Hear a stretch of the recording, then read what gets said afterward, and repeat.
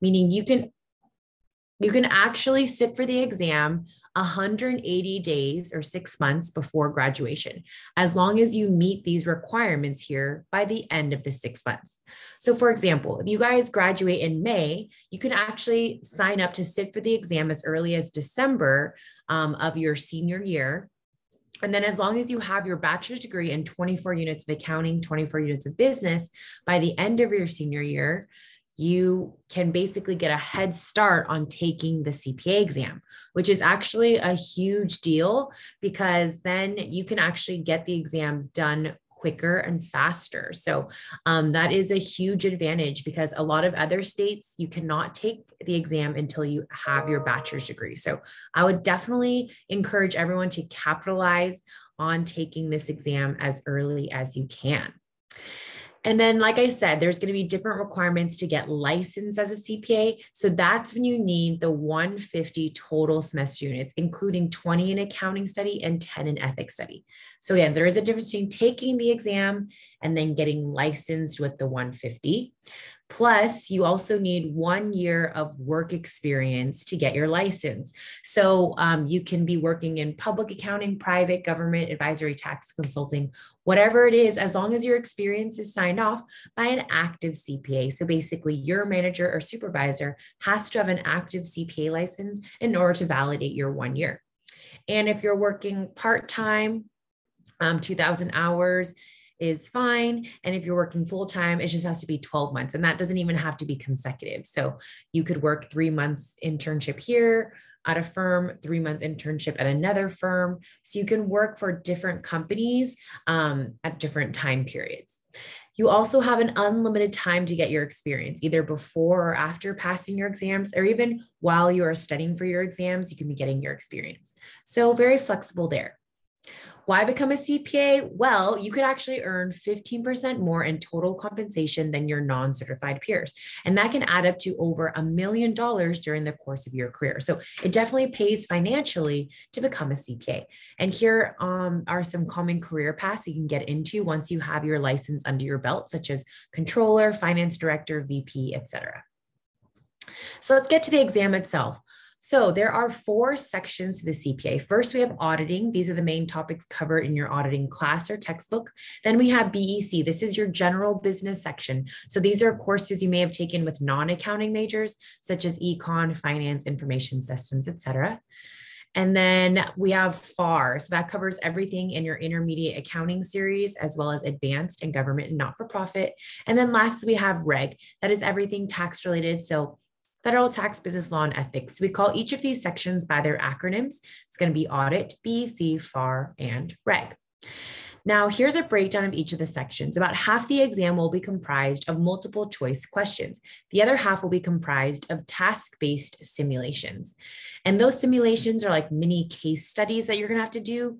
So they're going to be a lot longer and more involved. And I'll show you an example of both of those right after this. But the multiple choice and the simulations will come in the form of what we call testlets. And those are sections themselves. So there's going to be 2 multiple choice testlets and 3 simulation testlets for a total of 5. Now, BEC is a little different because it also includes 3 written communication tasks. And those are going to be like mini business writing essays you have to complete. And if you see down here, the writing component actually replaces one of the simulations for BEC, but they still have a total of 5 testlets all around. And each section is going to be 4 hours long. But have no fear because you do not have to take all the sections all at once. You can take them one at a time and in any order that you'd like. The exam is uniform. So whether you take it in California or any other state, it's going to be the same standard exam. It's all computerized and randomly generated. Does anyone know what a perfect score is on the CPA? You can just type it in the chat. Anyone's brave enough to guess? No wrong answers here. Yes, Ashley, it is a 75 because that's all you need to pass. So that is a perfect score in my mind. I actually got a 75 on one of the sections. And I was like, yes, I studied just the right amount, not too much, not too little. So that is the score that you are aiming for. Now, keep in mind that not all the questions count because the examiners are going to slip in these questions that are called pre-test. And they're trying to determine, are these questions too easy or are they too hard? They're going to test them out on you first and then throw them out.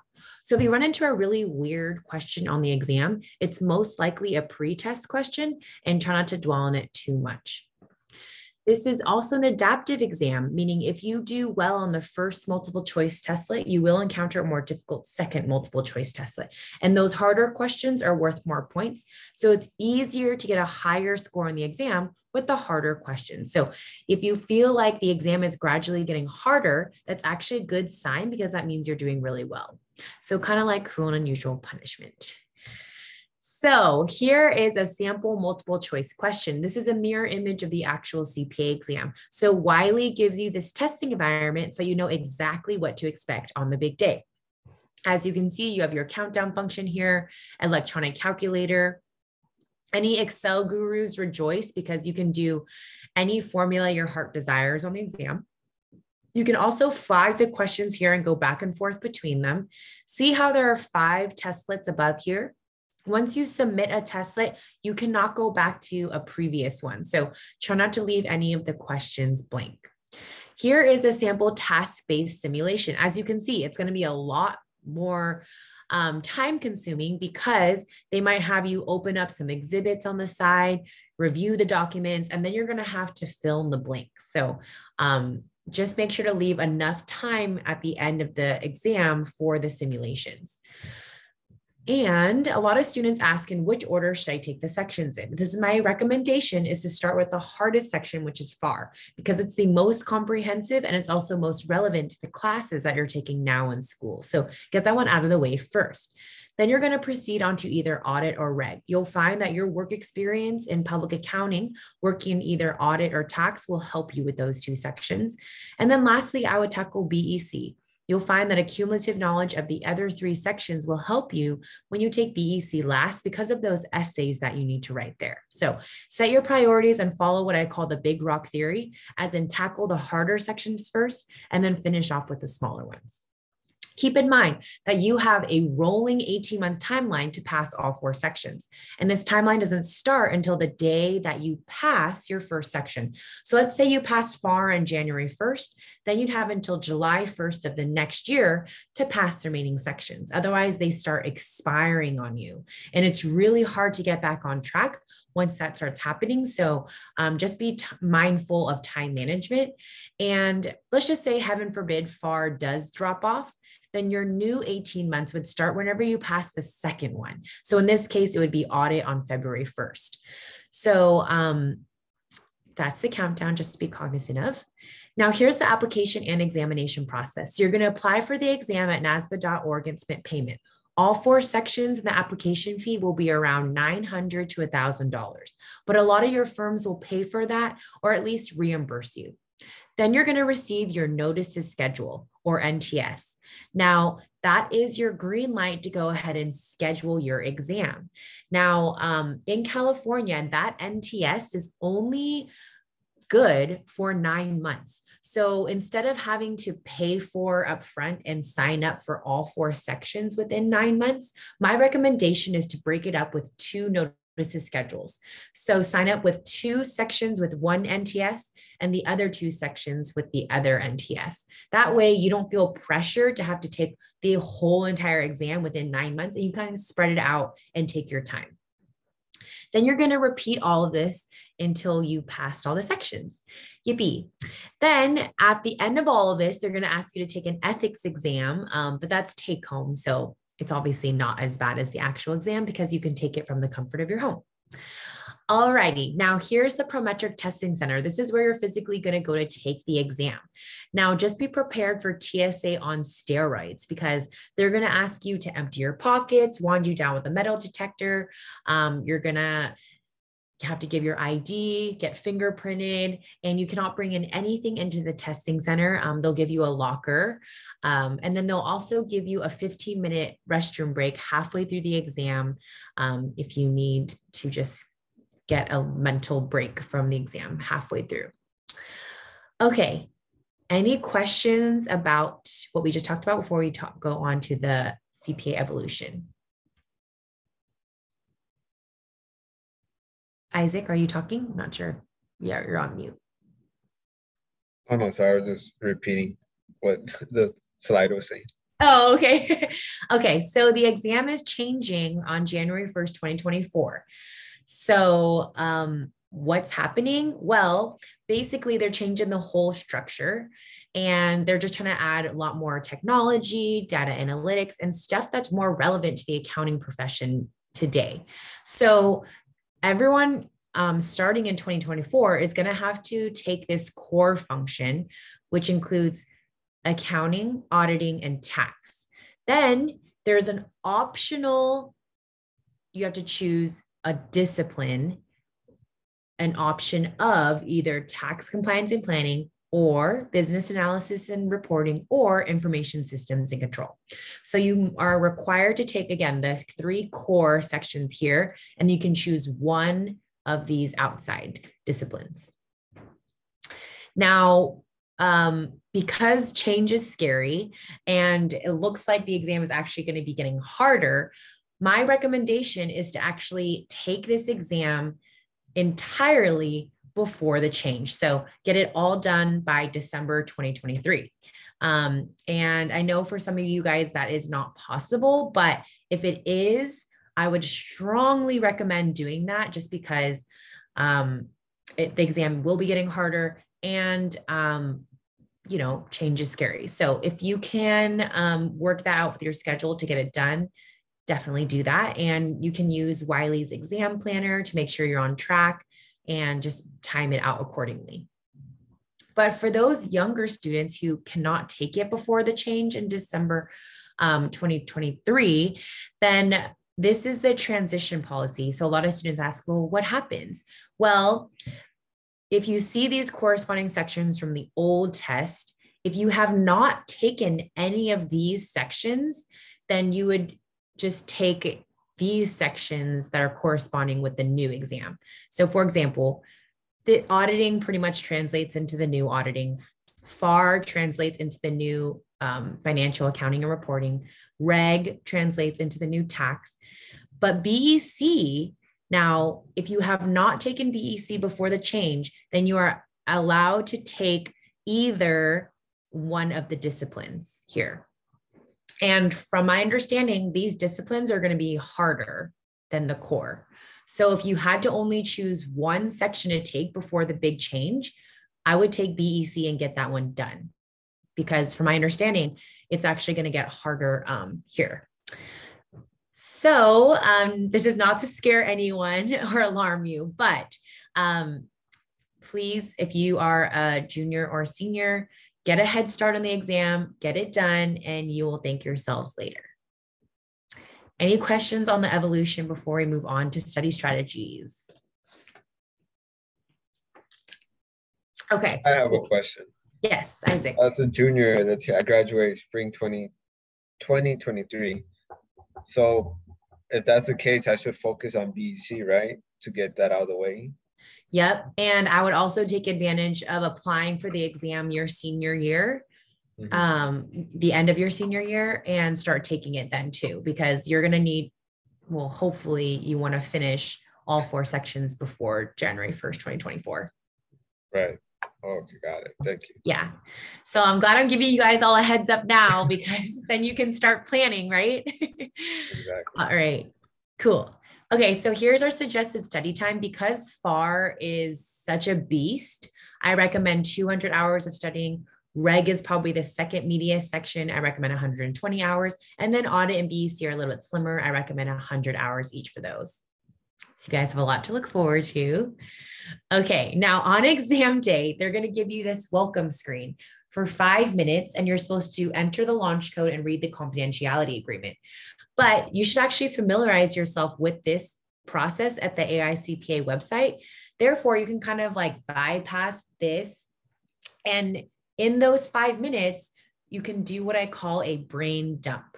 So basically, all the formulas and really important tidbits and notes that you've memorized for this exam, get it all out on your scratch paper before the test even begins.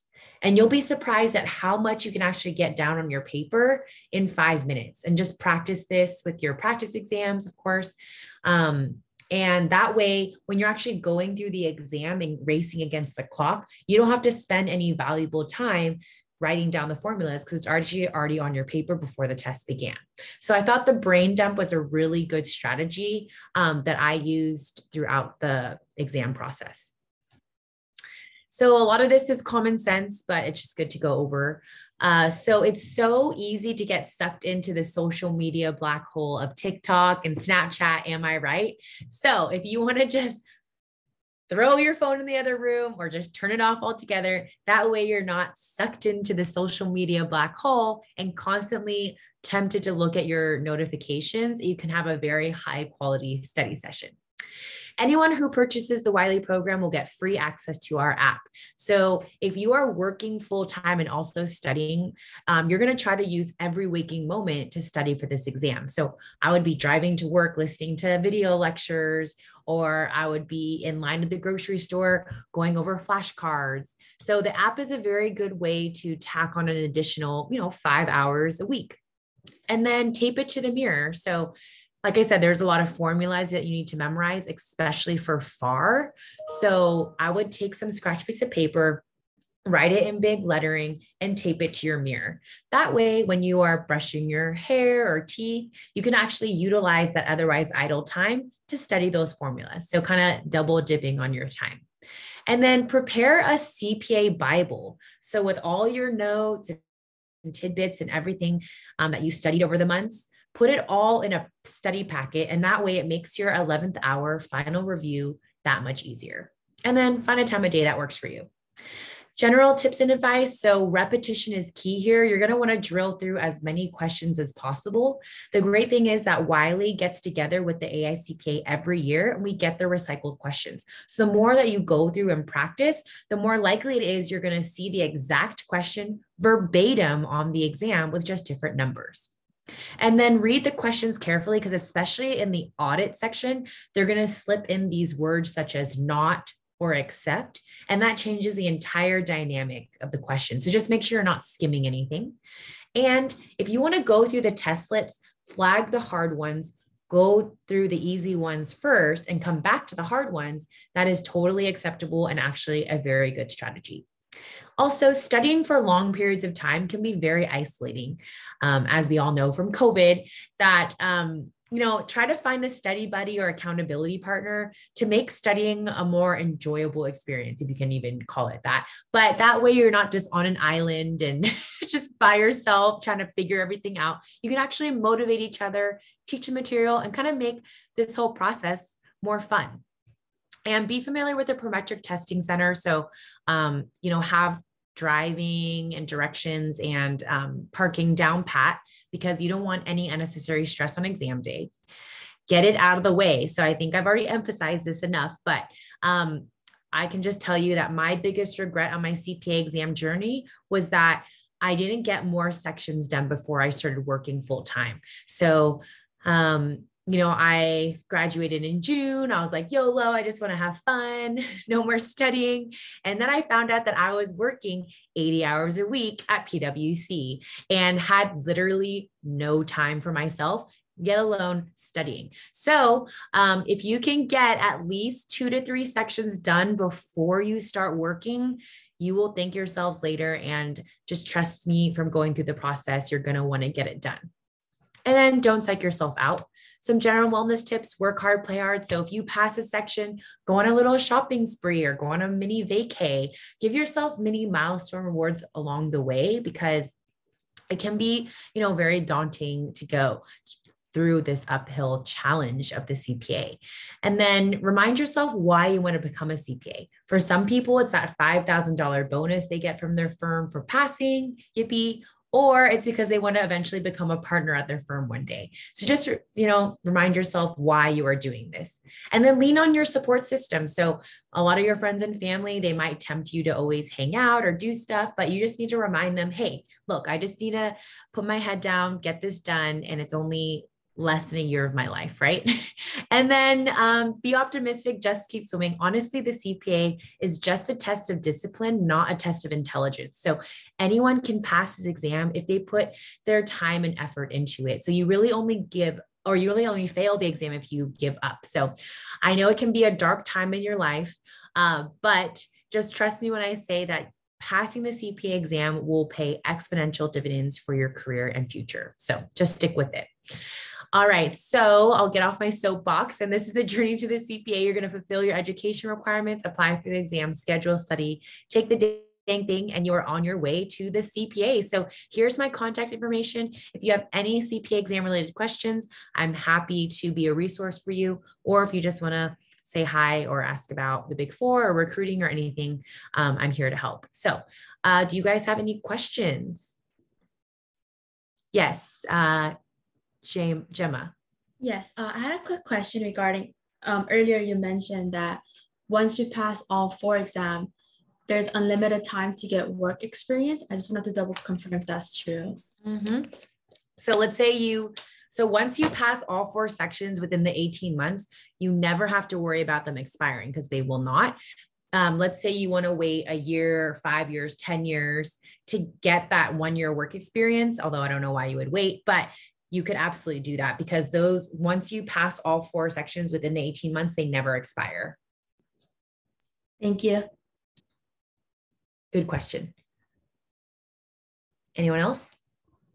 Yeah, I have a question about just getting your notice to schedule and actually like all the application and everything. I heard it takes a while. Do you know how long it's gonna take? And I should start now. I'm a senior, so I don't know. Okay. Yeah. So it's the end of your senior year. I would start now because yes, it can take them 2 to 3 months to get you your notice to schedule. It's a government organization. They move like dinosaurs. So I would definitely apply as soon as you can. Just show that you have proof of your official transcript and that's showing your bachelor's degree and then 24 units each of accounting and business by the end of your senior year. And you could, once you get approved, you can start sitting and studying for the exam. Got it. Since I'm still in school, I have all the units and stuff, but if they ask for like proof of my bachelor's degree, can I just? Yeah, that will, since they know that you're applying early, you would just let them know. And then once you get your bachelor's degree on your official transcript, once you graduate in the spring, that's when you would submit that. Okay, got it. Thank you. You're welcome. Definitely take advantage of that exception that they just created in January, because I didn't have that when I was in school, and that would have been really key because I had applied for the exam like when I graduated in June, and then I didn't get approved to take it until like August or September. Yeah, August, and I didn't take it till September. So basically I wasted the whole summer, right? So if you guys can get a head start on that now, you can knock out at least 2 to 3 sections this summer. Okay, good question. Anyone else? I have a question. Yes. My question would be that I graduate December 2023. So I'm like right at that spot where like it's gonna change. Do you think that I can apply like 6 months before and get some sections done before that? Yes, exactly. So if you graduate December, so going backwards, so you could actually start applying as early as July, right? As long as you show proof by December 2023 that you have your official transcript and the 24 units of accounting and business. And then if I only had to choose one section to take my last year of senior year, I would take BEC because that one's going to get harder. And then if I could choose 2 sections, it would be BEC and FAR. So try to get those 2 done your senior year if you can. Thank you. I had another question. So in 2024, since it's gonna change about the last section, how will Wiley help us practice for the divided sections? Yes, so we actually update our content every 6 months through the cloud. So once you purchase our program, you never have to pay for any updates or software content upgrades because it's all given through your program. And we are starting to prepare for the CPA evolution as of right now. So all that content will be updated by next year in 2023. Wow. Time is flying. I can't believe it's still like, it's March of 2022. I'm like, what year are we in? Okay. It's all a blur since COVID. So yeah, 2023 is when we'll be dropping all the new content and for the evolution. And did that answer your question? Sorry, Gemma. Yes, no, thank you so much. I was just thinking, yeah, I was just dreading over it. Okay, cool. Sorry, Isaac. Oh yeah. So follow up to that one. So does that mean Wiley will help you choose what part of BC best suits you? Maybe the IS section or the business analysis or tax one? Well, it won't be like a assessments like, oh, you should take this one, but we'll probably give you a rundown of like each of the disciplines. And then based on that information, you would decide. Okay, got it. Thank you. You're welcome. And let me actually give you guys a 50% discount on our review course. And once you purchase our review course, you actually get lifetime access. So we never expire until you are done with your CPA. So if you wanted to take advantage of the 50% now, you could definitely do that. So let me put this in the chat. So not only do we do test prep for CPA, but as you can see, we do CMA, CIA, we do PMP, GMAT, a bunch of finance, such as CFP, CFA. But if we go under accounting, you go to CPA. So normally our program is $2,500, but I'm actually giving it half price for everyone up until April 30th. So you guys have like a little over a month to take advantage of this for $12.99. So that's a really good deal. And then also under business skills, if you go to MS Excel for accountants, I'm giving away a free Excel's basics course, which is self-study and online. So it's normally $150, but I'm actually giving this away for free. So if you'd like to take advantage and brush up on your Excel skills, which I do highly recommend before going into public accounting, I definitely would take advantage of that too. Any questions? Any other questions? So, yes. What was your CPA exam journey like? What was your experience with like every single test? General thoughts. Each of the sections? Yes. So FAR was really difficult for me, just because the content is so much. Basically, it's all of your intermediate accounting series and advanced accounting. So it's just a lot of content, right? And it's just like a lot of stuff to pack into your brain. So I would try to take that one first, just because it kind of lays the foundation for everything else.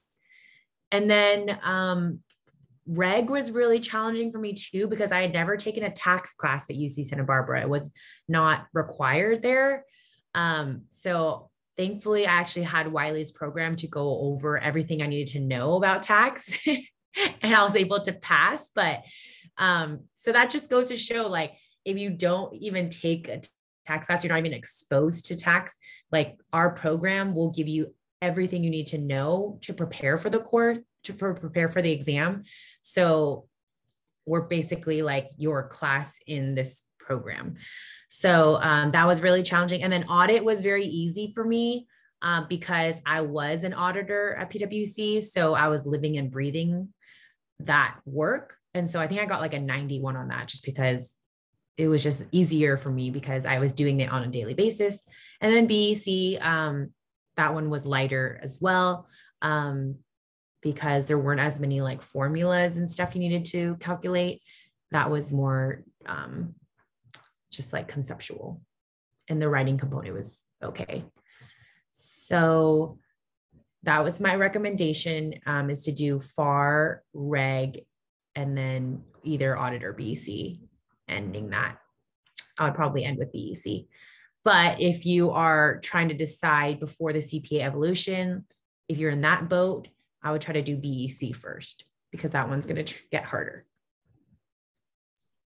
When you were talking about the scores, do the firms ever ask you like what points? Well, no. Okay. So if you get over 75, you pretty much overstudied.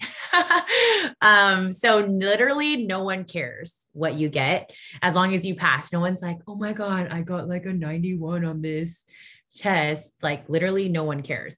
As long as you pass it, okay, you're good to go.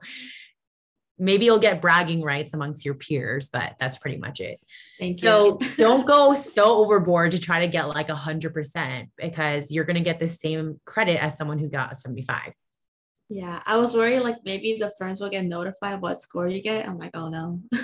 No, that's definitely not true. And but try not to be on too much of the cusp, right, of 75, because a lot of people will get like 71. 74 is like heartbreaking, because you have to do it all over again because you're 1 point away. So try not to be too much on the cusp, but try not to be way overboard. Got it. Thank you. Okay. Anyone else? All righty. Well, thank you so much. Really appreciate your time. I'm going to put my contact information in here again, if you have questions. And thank you. And hopefully I'll see you guys on campus in the fall. Yeah, actually, before everyone leaves, can we take a quick screenshot just for our marketing team? Yep. Yes. So if everyone can turn on their cameras, or those who are comfortable doing so.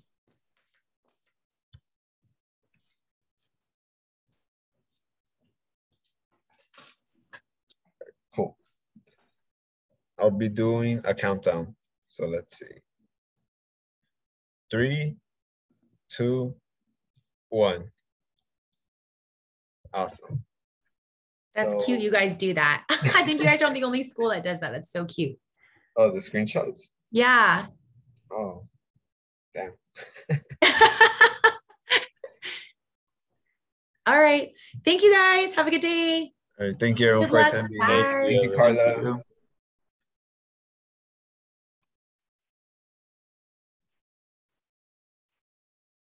I meant to put the waving emoji, but I put the clapping hand. All right, good job, guys. See you at the barbecue. Yeah. Bye. All right. Peace.